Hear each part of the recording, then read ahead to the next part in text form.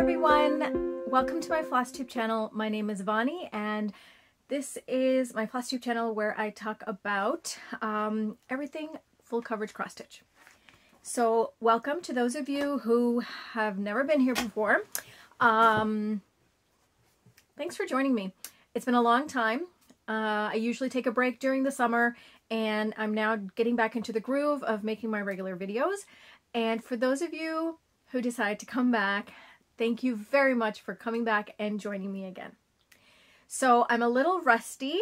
It's been a while since I've done one of these videos, but we're gonna try. Okay, so let's see how it goes. So before I jump into the whips, how have things been going? Things have been very busy from the summer leading into this fall season. Kids are back to school. Both kids are in university now. My daughter just started university, so that's been a bit of a challenge getting used to that. Work has been going great, and yeah, in general, everything is going pretty good. The weather has started to turn into fall-like weather, which I kind of am okay with because I'm not a fan of the very hot weather. I kind of like bundling up in some warm sweaters and clothing and blankets, so I much prefer that, and you know, turning on the fire or something like that rather than being too warm and you can't do anything in that kind of heat. So I much prefer curling up next to the fire with my cross stitch, or maybe even read a book if that is what I'm in the mood for. So I have managed, I think since the last update, it was, I think about, yeah, it was about 2 months ago, a little more than 2 months ago. So I actually have enough collected to show you what I've been up to. So let's jump right in. The first one that I'm going to share is the mechanical seahorse. This was a mystery sell last year from the Cross Stitch Studio, which I joined, of course, but did not follow along because I have a problem with keeping up with the mystery sales because there's just so much going on and there's so many projects that I want to work on. I can't concentrate on one. I literally get bored if I stitch on one project for more than a few days, and that's being generous. So even though I know I'm not going to be able to keep up and I see everybody's progress, I keep at it anyway, and then it becomes into my whip pile and it goes into my rotation. As you can see, this also used to be a Cross Stitch Studio mystery sal from the previous year. I'm still in love with it. This is one of my favorite ones. We'll review all of my projects that I have on display up there, but so back to this one. I finally made some kind of progress. It's so hard, and I don't even know where to start. So I have a page finish, you guys. So it's blue on blue on blue, but I got a page finish. So this is the neck scope of the seahorse, and this is just ocean floor, ocean, seashells, ocean, blue, blue, blue. But isn't it really lovely? Can you make that out? It's so nice. But can you even imagine the amount of confetti that is in this? This is just 2 pages. Yeah, it's only 2 pages in, and this is how much I've got. I'm stitching it on very tiny. Let's see if I can find the details on this. I think I just heard my son sneeze, but we're all good. Here we go. So the details on this, I'm stitching it on 22 count 2/1.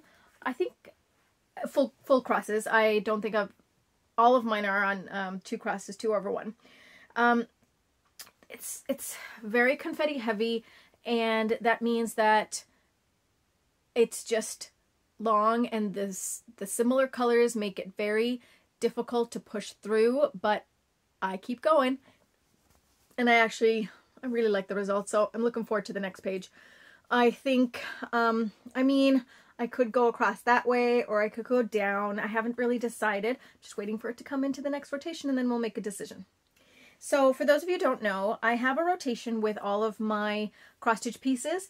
I have a decision wheel on my phone and I've entered in all of my whips, and except for my Christmas piece that I only do on the 24th and 25th, which we'll come to. I also have a Sunday piece that I like to work on Sundays. Then I have my focus piece, which I haven't really been focusing on, but I really want to. So, but everything else goes into the decision wheel and it tells me what project I'm going to work on. I like the variety. I really do. It keeps my interest going. Moving on to the next one. Next one is the piece that I've tried to work on a little bit every Sunday. I started it for Mother's Day this year and it is an amazing piece. It's by Heaven and Earth Designs. And let me see if I can find details on it. I'm doing it on 20 count, my first project ever on 20 count fabric, and I'm loving it. I got the fabric from Kaylee, and you can find her stuff at the sewing shop. She has amazing things. She's got all kinds of stuff. She's got project bags, she's got fabric, and I bought this piece from her at the retreat last year that I went to. And I'm going to show you the other side of the material. And I had this material, and this is it's long this way. So I had this material. I was like, oh my gosh, what am I going to stitch it on? It's very long and narrow because it's double the width. Like, it's like very long, people. So I was like, I need a project for it. And some of my cross-stitching friends here local, one of them, Pam actually, she suggested, hey, I know the perfect project for you. And she was right. This is Birds and Bloom by Heaven and Earth Designs, and I'm doing it to 2/1. And because it's long and narrow, I'm just going to go here. I'm just going to show you first. Here's how far I am. Look! Isn't it amazing? I'm stitching it without the background. So as you can see right here, you can see these flowers. I don't know what the name is. It's like at the tip of my tongue. It's bluebells, but they're not blue. I don't know. Anyway, they're absolutely beautiful. And then I got a chance to start the next column, and you can notice that's a bird. How amazing is that? Isn't it lovely? It's great material. It's going to be such a long, narrow project. Let's see if I can open this up right. Yes, hold it this way.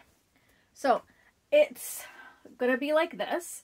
And so instead of going across and stitching that way across the top, I'm just going to go down and stitch in columns. So yeah, this is a really fun stitch, and I try to stitch on it at least for an hour or two on Sundays. It's just my Mother's Day project that I started on Mother's Day this year, and I want to keep going. Next up is my London piece. Let's see what I know about it. It is Heaven and Earth Designs, and it's officially called Life as an Open Book London. I'm stitching it on 22 count 2/1 full cross, and I'm getting close to the corner of a page finish. Look at that. Finally make out the shape of the wheel, and then we've got more building structures here. I love the ivy section. But yeah, this is the last little bit of corner that needs to be stitched, just a little bit to go, and then I can move on. But yeah, making some good progress with that. Always fun to pick that out again. Next up, after London, before I picked up the next project, I had a special project that I wanted to do for my sister. It was her birthday, and we were going to be going to Ontario to visit her. So I thought, you know, I really want to do something nice for her. It was a milestone birthday. And I thought, you know what? She loves her home province so much. I'm going to cross-stitch her a piece of Newfoundland. And I found the pattern on Etsy, and you can actually get every single province. Let me see if I can find you a before picture of what the project is supposed to look like. I'm so not prepared for today, but it's okay. I figured, you know, it's been a while since I've been here. I'm going to go ahead and do it anyway. Where are we to? Right. So It's on Etsy from Vlada X Stitch, and here is what, I don't know how the glare is going to work. So this is what it's supposed to be, right? So I decided to not stitch the words Newfoundland and Labrador, and I stitched just this. So I'm right here going to insert a picture of what it looked like finished, and I got it framed for her before I left, and she loved it. So I gave that to her. So that was a really nice project, and it didn't take me very long because I made sure that I stitched on that one and only that until I finished it. And really, if I kind of think back on it, because there was a lot of days in between that I didn't stitch at all, and then if it combined all the time that I used just to stitch on that, I'd say it took me about a week. I mean, it was a very small project, but it's beautiful. I loved how it turned out, and I did a simple framing on it, and it was great. Moving on. So next up is my peacock one. This is Peacock Fantasy by Heaven Earth Designs, and I'm stitching it on 28 count 1/1 full cross. So here we are, making some progress. Finally got a little bit more of the body in, and this is more of the wing coming up here. So this is always a really nice piece to work on. There you go, now it's focused. I just love the colors. I really cannot wait to get down to the feathers in the body. That's going to be amazing. But because just the detail that's in there now itself is just amazing. But it is 28 counts, so it takes me a bit of time to get into the rhythm and roll of it, because I'm so used to doing 2 strands of floss rather than the 1 strand that this, so it's have to be a little bit more delicate. And so getting used to the stitching method of stitching with just 1 strand of floss, it takes me a bit of time. But then I get into it, and then before you know it, I've made some progress, and I can move on to the next project, which is Siamese Fighting Fish. And it just turned out that 2 back-to-back projects were 28 count, and so I was doing 1/1 for a while, which I'm not a huge fan of, but because of the immense size of these projects, I had to go with higher count fabric. Making some lovely progress. The colors on this are just totally fabulous. This one is Siamese Fighting Fish, and here's where we are. Yeah, you can see that. So the colors are really nice.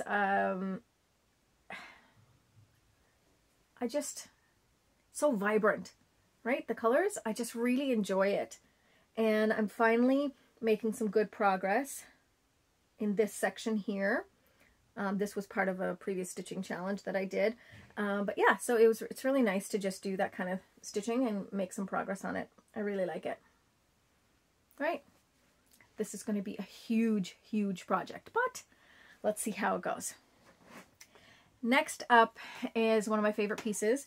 For a few years it has been my focus piece, but I've changed my focus for this next little while, but I still really enjoy working on this. And this is probably it's a large piece, but it's the large piece that I've made the most progress on. It's more than 50% complete. It's Ganesha. So I'm going to show you the latest finish that I have on it. I have a diagonal finish, and then I'll show you what I have, the whole piece so far. So here's the diagonal finish. I just love that clean edge. Of course, you can see I went 1 stitch over, but I just love that clean line of progress. So this is the width of the diagonal that I was doing, and this is all progress here. Finally completed that diagonal, and we're moving on. Do you want to see what it looks like all so far? Every time I open this up, I'm just in awe of the detail, and I love it. Here it is. It's amazing. I love it. Oh, I can't imagine what it's going to be like when it's finished. It's going to be amazing. Amazing. Okay, so let's fold that one up. Next up is Mini Avarice. It is a part of the 7 Deadly Sins from Heaven and Earth Designs, from the artist Marta Delig, I think you pronounce it. I'm totally probably butchering her name, but let me just double check the spelling. Yeah, Marta Delig, unless something is silent. D-A-H-L-I-G. Heaven and Earth Designs, 7 Deadly Sins. This one is Avarice, which I think has something to do with being... No, I don't know. Does anyone know what it is? I gotta look up the picture of what it's supposed to be to see if I can figure it out. But here it is. Look at that. Another diagonal finish. I had a couple of those and I kind of like it. It really feels like progress when you finish that diagonal. You know? Oh, this is going to be amazing when it's done. So excited. And I think I'm finally getting into... Maybe she comes here because the center of the arch is here, so she'll probably be here somewhere. But isn't it amazing how, with just different strands of color, these diamonds actually look like they're sparkling? Like, I don't know what it is and what magic is woven into these stitches, but, you know, I had someone comment on Instagram. They thought I was stitching with variegated thread, and I'm like, oh my god, I never thought that that would be an option, but it's not. It's just how many different shades of yellow and brown that there ever possibly could be are all in this. All of it. And it creates such an amazing effect. Like, really, they look like they're shining. I love it. I can't explain it. I just love it, and I find so much joy in it. Next is one of my favorite owl pieces, although this one is also a very, very dear favorite. This one is so colorful. This is my Autumn Owl Trio, stitched on 22 count, 2/1 full cross. And I have a diagonal finish. Yes, I do. Look at that. I'm on a roll. Okay, I'm going to show you the diagonal finish, then I'm going to pull it up close. Hang on. I'm going to show you like this first. So here is the diagonal finish. Isn't that nice? And then here is what we have, all of it so far. So you'll see in the few of these projects, like normally, you know, I stitch in these diagonals with no like carryover or weird blotches of stitches over here. And you saw it in a few of them. I'll explain. That's from my stitching challenges that I gave myself during Christmas, and we'll talk about that in a minute. Lastly, speaking of Christmas, I have a Christmas cross stitch project that I started with Leanne, Small Town Stitches, a couple of years ago, and we stitch on it every 24th and 25th of the month, but I think she just mentioned recently that it's coming down to her stitching just probably on the 24th or one day of the month. That's fine. It wasn't meant to be like a quick project that we finish before next Christmas or anything like that. This was just to have a Christmas piece in our rotation because both of us had just recently finished a Christmas piece, I think. I know I had. And so I just wanted another Christmas piece in my rotation. And so this was what it was. I try to stitch on it every 24th and 25th of the month. Sometimes I forget. Sometimes I remember. This time I remembered a couple of times. The other thing about this project, I'm stitching it on 18 count 2/1 full cross, but the cool or weird or unusual thing about it is that I've decided to stitch extreme cross country. I don't know if this was the right project to do that, just because there's a lot of sky and snow to stitch through, and it's getting really, really difficult to stay interested, but I'm gonna try. I don't know if I'll last, because I feel like I could make more progress if I didn't have to stick to one color. You know what I mean?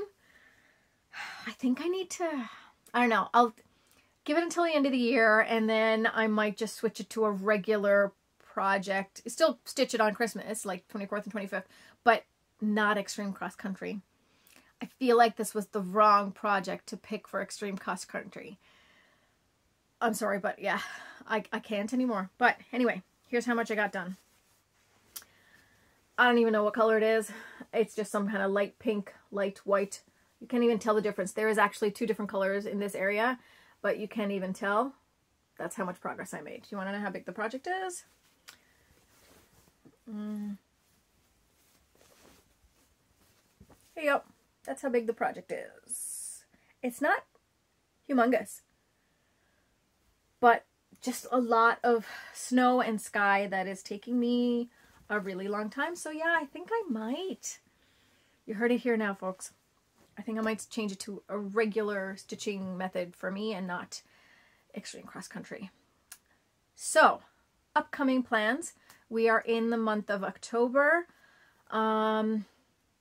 Besides my regular stitching and rotation routine, I am really looking forward to Christmas again. The last couple of years I've been doing a Vlogmas, which is I put up a daily video, just a short snippet of my stitching that day, and I have my coffee of the day again, my coffee advent calendar. I'm gonna do my stitching challenges. So basically I'll post or I'll share a video about more details of how I go about it, but basically I have a roster of projects that I want to stitch through the month of December, and I'll post 2 on my Instagram channel as in a poll, and everyone who wants to participate can pick and choose which project I'm going to be stitching on that following day. And then I have a variety of challenges that I give myself, like stitch 100 stitches, stitch cross country, stitch only the color red, fun challenges like that I just give myself for that project, and that happens every day. And I always have a Christmas gift exchange with my local knitting group, and we'll do that. So that'll be part of it as well. I'll get to open one of those gifts every day. It's just some joyous fun, and I really enjoy it. So that's the plan I have leading up to the end of the year, my Christmas plans and ideas. I now need to get ready to make those gifts that I have to give away to my friends. And yeah, it's just, I'm already excited about the Christmas season. It's one of my favorite seasons. It's just so colorful and joyful, and the music and the movies, the Hallmark movies, that's my best part. Love it. Love it, love it, love it. The Christmas tree, time with family, just everybody is in a good mood, and I like it. So, before I sign off for today, a little review of my projects, my full coverage projects. Here we have Mini Moose Crossing, 2/1 18 count, Heaven Earth Designs. Actually, all of them are Heaven Earth Designs except for this guy over here. This is my Sleepy Owlette by the Cross Stitch Studio. It was a mystery sell, not so much of a mystery anymore. It's on 18 count, 2/1 full cross. That one over there is Mini Opening Night. It is of a ballet dancer. So fun to stitch on, even though I'm stitching on endless background right now. I'm hoping soon we will get into some interesting stuff. That one over there is a labor of love. It is the Travel Bookshelf by Amy Stewart and Heaven and Earth Designs. Love it. It is just so colorful and so detailed, and there's always so much going on that I don't even know what I'm stitching on until I take it off my Q-snap and step away from it and see what I was stitching on, which is kind of cool. Over here we have Little Dreamer's Tree, Mini Little Dreamer's Tree, Heaven Earth Designs. Again, this is an 18 count, 2/1 full cross. This one is actually 25 count, 1/1 full cross. Then here, I'm kind of hoping she comes on rotation soon before the year end, because I feel like this is going to be my one and only finish for the year, because I'm so close to finishing it. It's Enchanted Garden, Heaven and Earth Designs. It's a discontinued pattern. One of my favorites. I really feel like I have a good chance of finishing it. So I'm hoping it comes in rotation soon. And there you have it. That's my update for today. I hope to be back in a more regular fashion. But I've been having fun stitching. It's been going well. And I just really like it, you guys. Thank you so much for joining me here tonight. And I hope you come back and we can share in some more full coverage love. Have a wonderful day. Bye, everyone.